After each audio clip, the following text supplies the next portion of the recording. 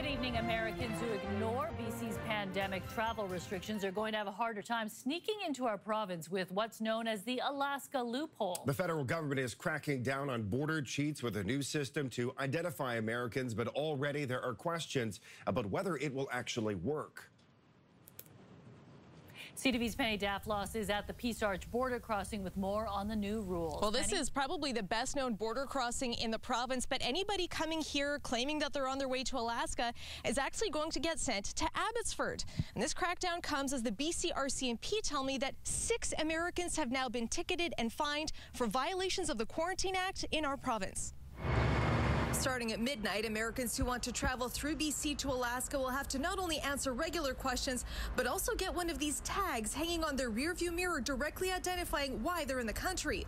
There are only 5 border crossings where Americans can get the hang tag and the approval to travel on to Alaska. 3 are in BC, and none of them are near major cities. It's good PR optics for CBSA, but where's the meat? You need teeth in the immigration enforcement system. So handing out a paper tag to be suspended from the rear view isn't going to cut it. While instructions to go to Alaska as quickly as possible with the fewest stops possible are clearly on the document, with fines, jail time, or a travel ban on the table for rule breakers, one of BC's most prominent immigration lawyers finds the crackdown light on details. You've got to register the driver and the passengers in the immigration computer system.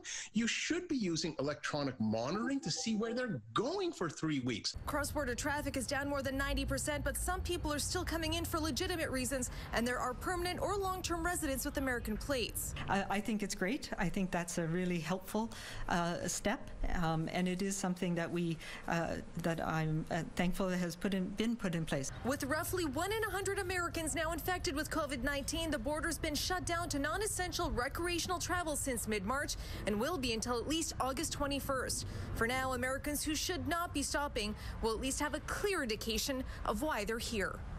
So the question that I have been hearing again and again since this news came out is why now? Why did it take so long? CBSA will not give me an interview to be able to ask a bunch of those questions, and we do know that whenever it comes to dealing with the United States, there are always complex political considerations.